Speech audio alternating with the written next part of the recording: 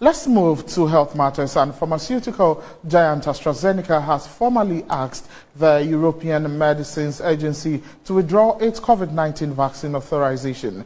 In an update on the European Medicines Agency's website Wednesday, 8th of May 2024, the regulator said the approval for Astrazeneca's Vaxzevria had been withdrawn at the request of the marketing authorization holder.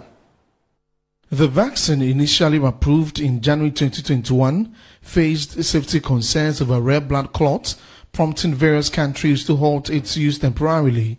While the EU regulator determined that the overall risk was low, doubts lingered.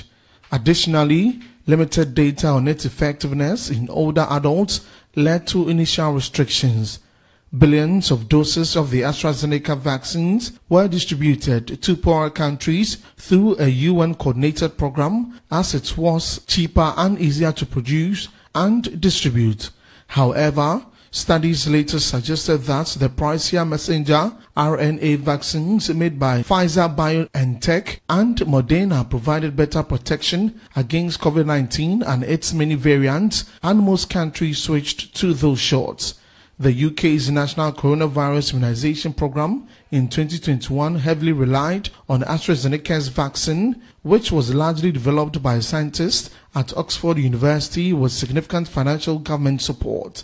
But even Britain later resorted to buying the mRNA vaccines for its COVID booster vaccination programs, and the AstraZeneca vaccine is now rarely used globally.